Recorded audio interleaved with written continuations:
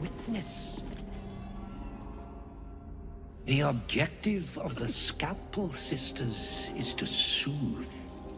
For the scalpel indeed is an extension of Shar. See how the patient reacts when I but stroke the right nerve.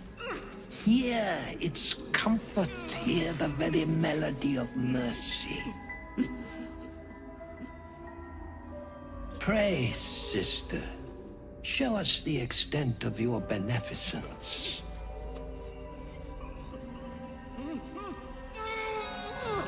Stop. Stay your hand, for it slaps where it should stroke. We can hardly hear the patient's sighs of solace. Perhaps it is our unexpected audience that makes you quiver. Come, step forward. You are no sister, but that matters none. Every student is welcome.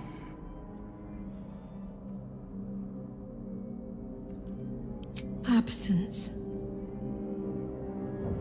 Absence. No other word captures the heart of Shar so very perfectly. It is the scalpel-led journey that leads from pain to peace. See? What is the light of eyes but the cancer that causes one to witness the laceration of being? If light is the symptom, then darkness is the cure. For in light there is presence, but in darkness there is absence.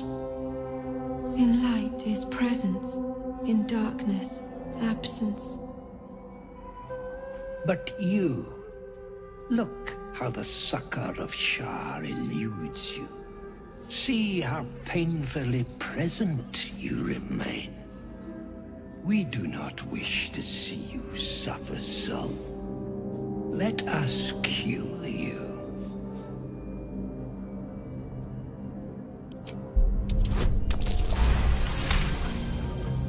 The sisters' blades are bloodied and dull. Only the most measured hand could make a clean incision.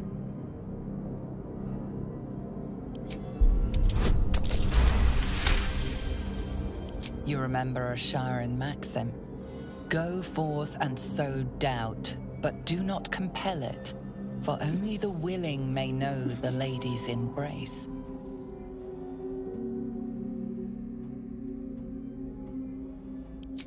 Their incisions are, as yet, still streaked with imprecision. That much I must concede. How to steady their hands, I wonder.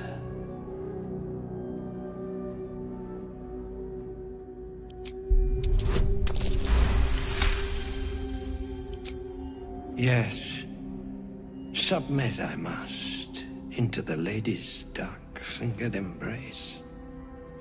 I see now. By example, I must edify and quell the light that blinds us.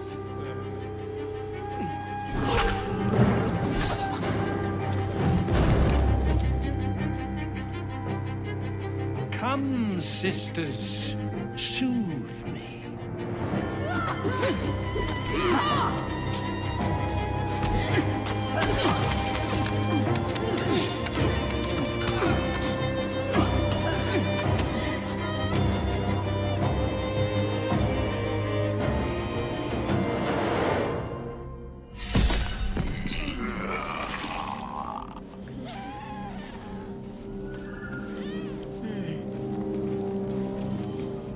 The great cure. Final. Final.